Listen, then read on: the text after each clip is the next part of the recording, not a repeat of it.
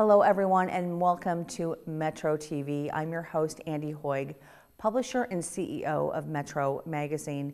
We have a special episode today talking with organizations, nonprofits, and businesses about how they're being impacted and also dealing with the coronavirus. So don't go away. We will be right back.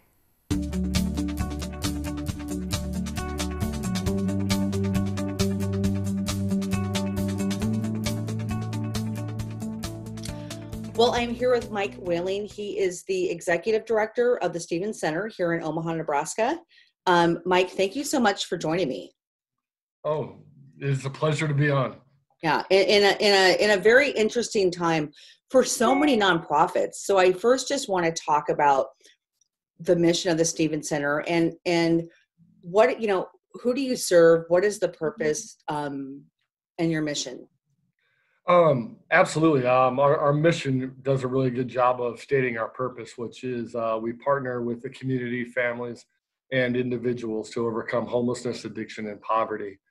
At the Stevens Center, we have a emergency shelter. We have addiction recovery program called the HERO program.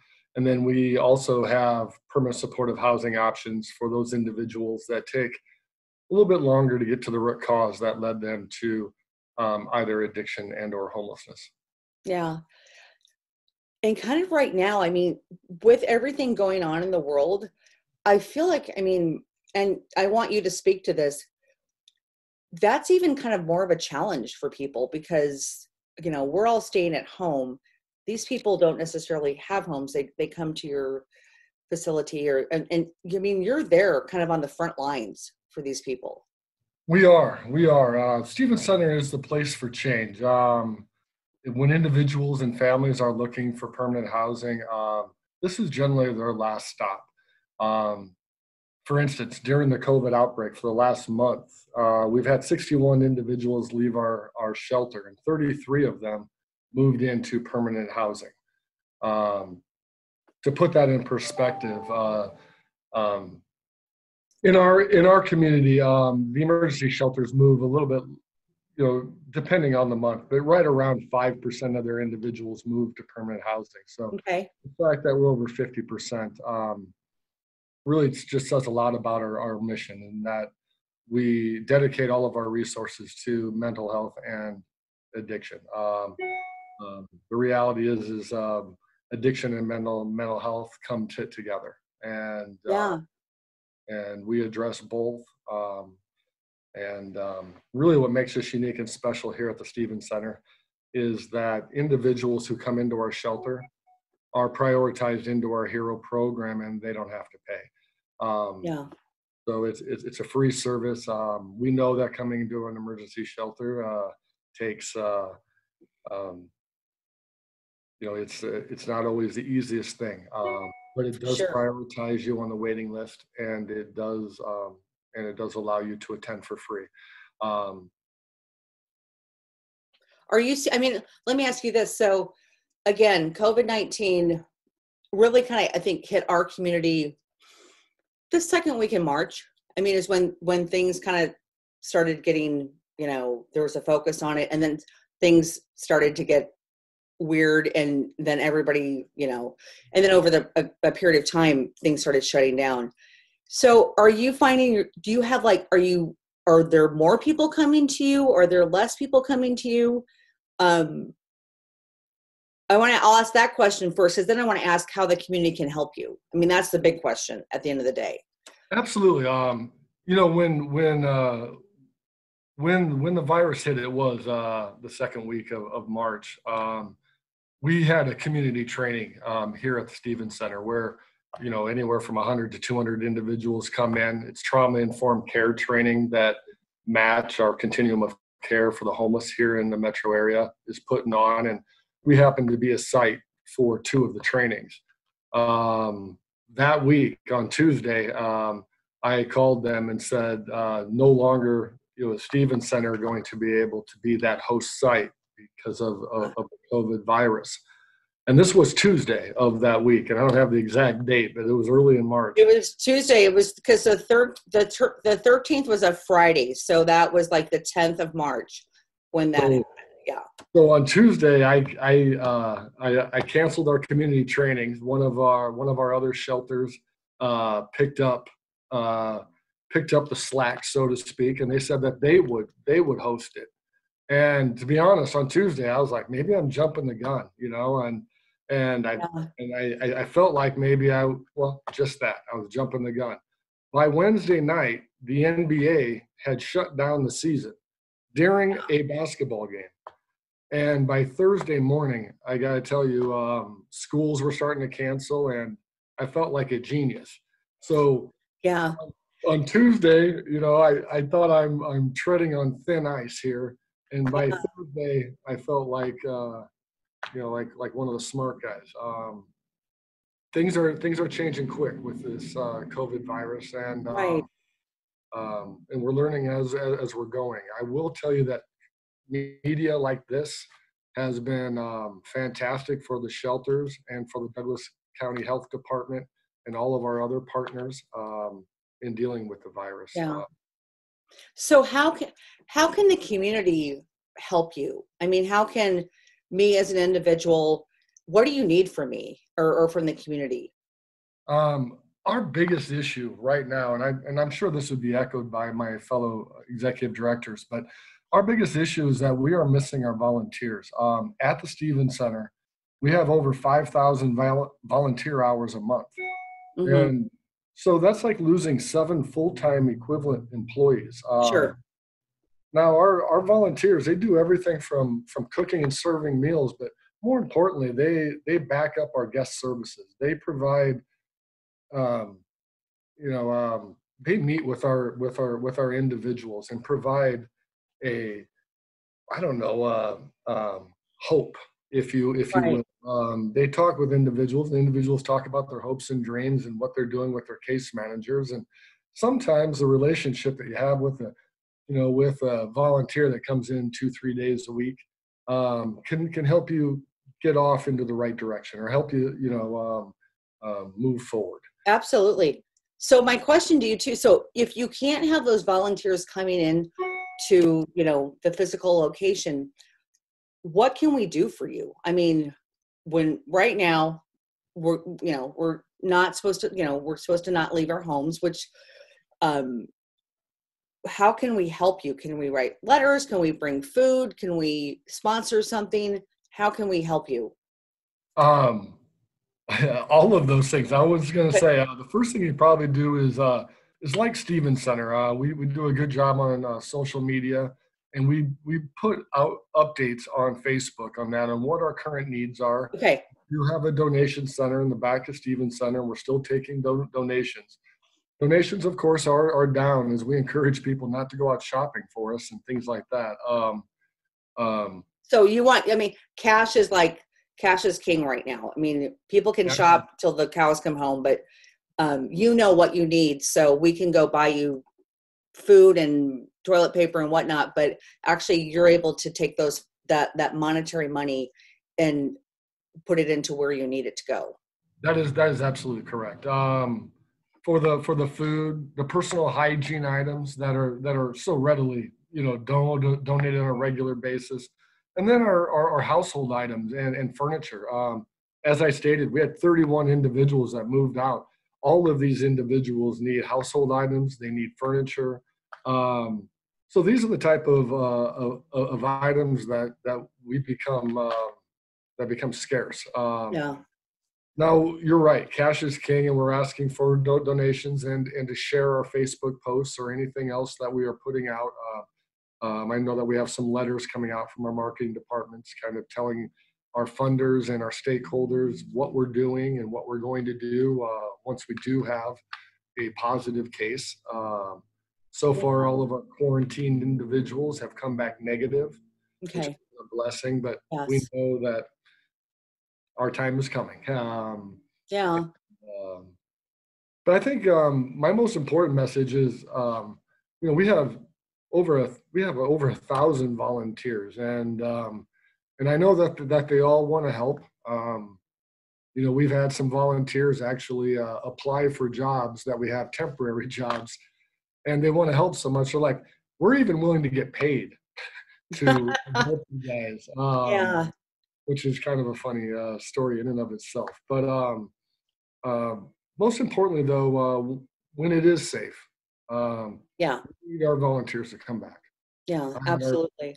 um, the all of the churches and the community groups that prepare the meals, and many of them actually serve the meals. You know, that's a really special part of what we do here at the Stevens Center, and it makes connections between the community and our individuals. And you know, that's the piece that the more time that's gone, you know, you're just nervous that you know, will everyone come back? Yeah. Well, I have a feeling 90% will come back, if not 95, if not all, because again, Mike, what you're doing is so important for the community. And I just want, you know, again, to have this conversation with you. We're in a weird, interesting time, and life doesn't stop for any of us, including the people you serve and your volunteers as well. So I just want to kind of create this media, this outlet, this messaging outlet, I would say, for you to, you know, reach out to the community. Let us know what you need. Again, following the Stevens Center on Facebook. That's a great way to find out what's kind of happening on a day-to-day basis and what you need. Am I hearing that correctly? That is correct. And you know, for instance, if we and I mentioned the move outs Yeah. with our donation center. For instance, if we had to move out this weekend, you know, we would put those items up on on Facebook of what we're looking for. Okay. Sometimes the families even do their own posts. So it's kind of a neat thing when you're actually Yeah. giving somebody that you can feel and touch. You're not just giving it to a nonprofit and hoping that it helps somebody. You can actually see who it's going to help. So it's Yeah. kind of a neat project they put together. Absolutely. So I would love to come back and wrap back around with you like in May, potentially middle of May, because hopefully things are a little bit different and we're having more contact with people if it's safe out there, and then kind of find out what we can do for you as well. So I would love that, and I love your timing. It's very optimistic, I feel, but I hope it comes to fruition. yes, you know what? It's all good. You know, we're going to move forward as a community and as a humanity on the globe. We're going to move forward. So people can go to your website, or let's say website first is www.stevenscenter, all one word, .org. okay, and then obviously find you on Facebook, because social media is a great way right now to just keep up to date with what people are knowing. So, or what Absolutely. what your needs are. All right, Mike, Thank you so much. Yep, I appreciate you coming on the show. Thanks. Yep, thank you. Bye.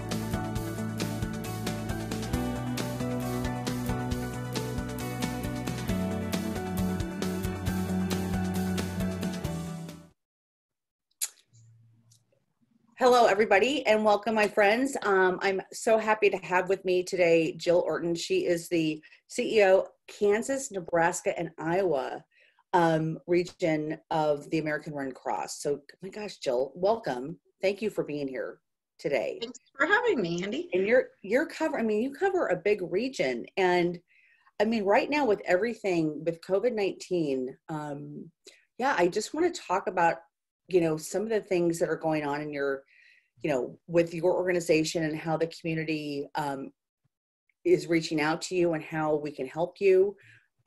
So yeah, let's just talk about that for a minute.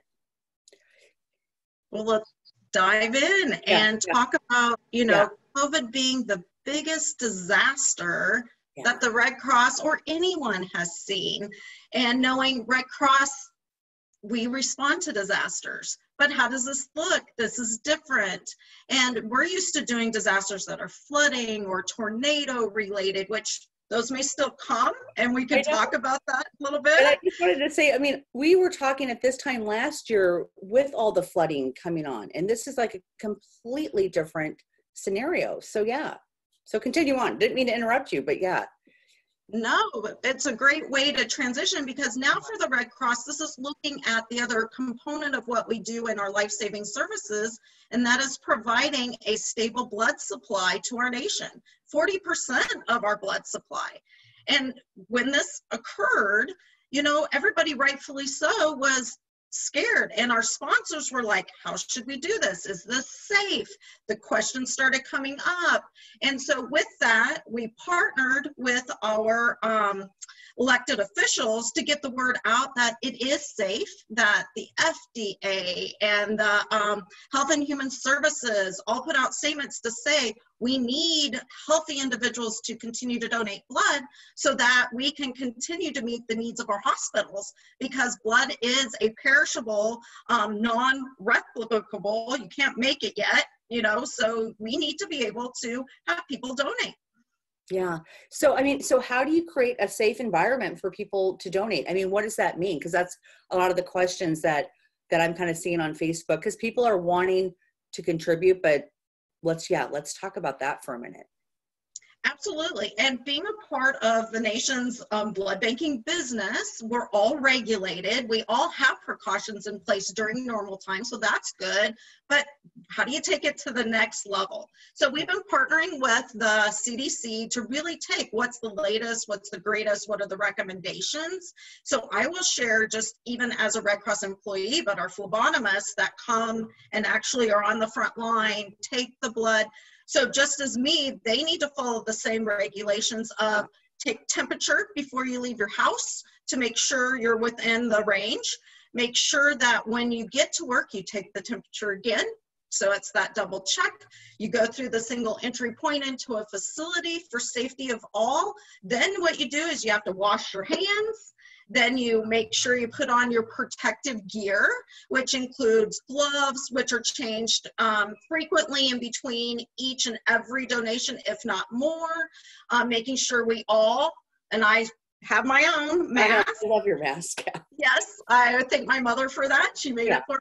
But you know what, knowing then we also have our safety protocols for wiping down extra all our surfaces, making sure that every single donation is, our beds are 6 feet apart for social distancing. So it is taking it to the next level, but it's also individuals making sure they feel safe. And in order to do that, we control each of our own where we donate. So we really want people to make appointments, because that is the best way to control the flow, know where we're going. We can then make sure that we can schedule to make sure that there's room, the right number of people there, and have all the products we need. Because we'll also provide, if people don't have their own masks, we asked our donors to wear masks as well. So we're just taking it to the next level. And so how can people, where do they know where to go? How do they know where, in their communities, where to go? The best way I will share with you is online through your handy dandy smartphone, is to go to your app store and type in Red Cross Blood. There's an amazing app that you can then go in, you can search by zip code, and you can put in and see what's available today, tomorrow, or in 2 weeks, or in a month. So it really provides a lot of opportunity, what works best for the individual and what's available in any community across the United States. Yeah. So, and let me ask you this. So are you seeing, I mean, right now, I don't want to put words in your mouth. So you're needing more blood donations, correct? I mean, you're probably always needing more blood. I think you nailed it right there. We need a sustainable blood supply day in and day out. right now, so yesterday we heard the governor say, we're going to go back to elected surgeries. So that means that the inventory in our hospitals will need to increase again. So that means that we'll need a significant amount of donors each and every day to meet the need of our hospitals. Yeah. As a whole blood donor, you can donate every 56 days, but I will share with you, we also need plasma donors. And plasma donors has a shelf life of 5 days. So again, learning what is best that you could donate as an individual. I'm a whole blood donor. So every 56 days, I try to make that commitment of that life-saving gift. One donation can save up to 3 lives. Yeah. And so what's the difference between whole blood and plasma? I mean, I kind of know it, but.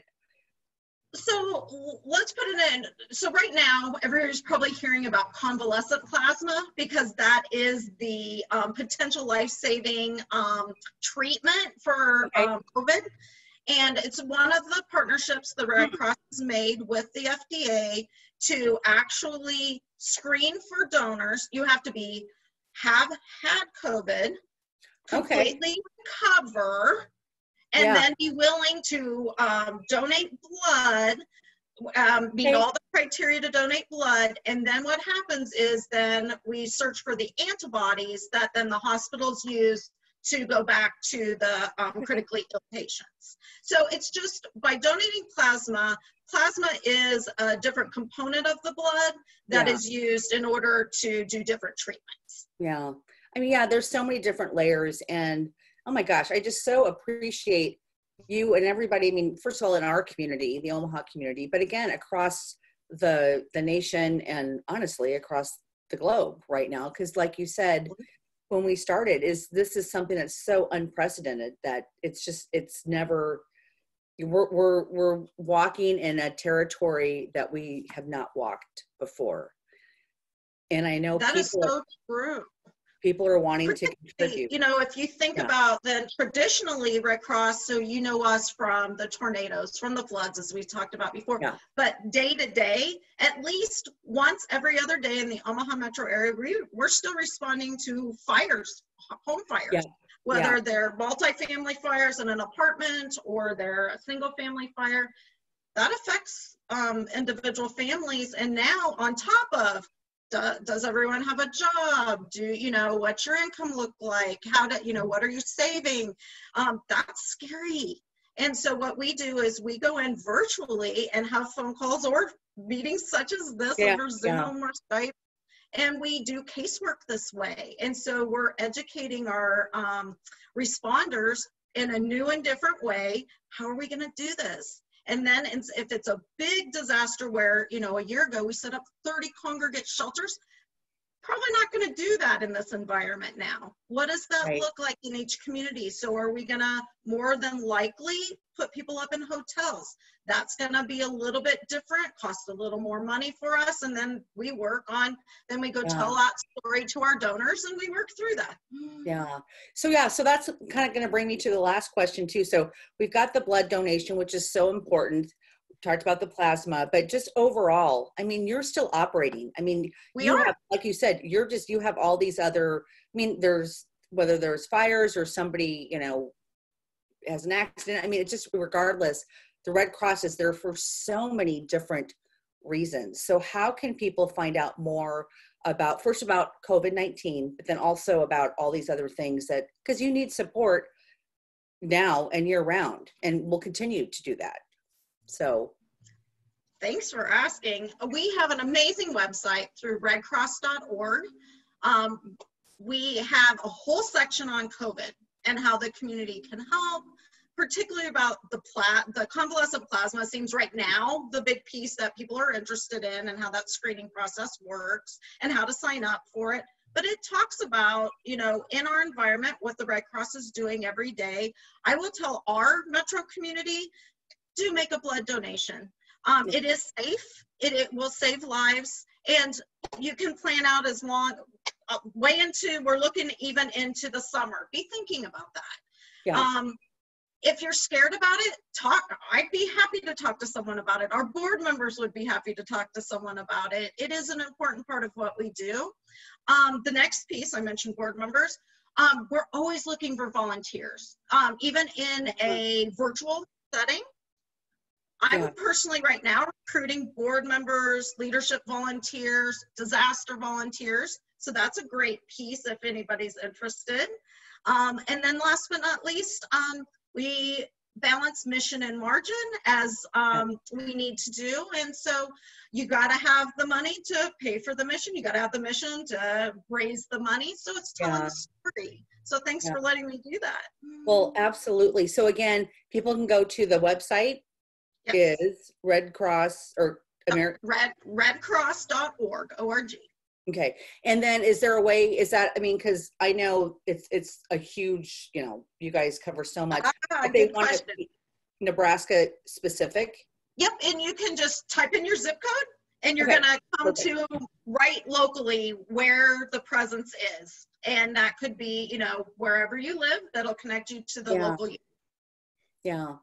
Jill, thank you so much. And I encourage everybody watching this to go to the website, look at how you can contribute. You know, it's, you know, you can really feel the community coming together right now, and people are wanting to know what to do. And again, this is, you know, far years and years and decades beyond this. I mean, the Red Cross is going to be there for so many people, but I know people are really wanting to know, what can I do now or in the year to come? So thank you so much for the interview. Thank you for having me. Yeah, you're welcome.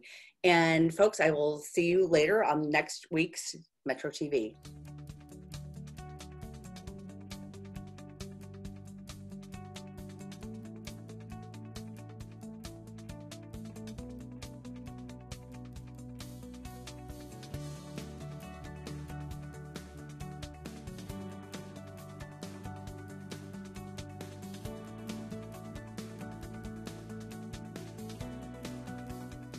Thank you everyone for joining me today. You can find out more about Metro Magazine and so many wonderful nonprofits. Go to spiritofomaha.com and please follow us on Facebook, like us on Facebook, Metro Magazine, all one word.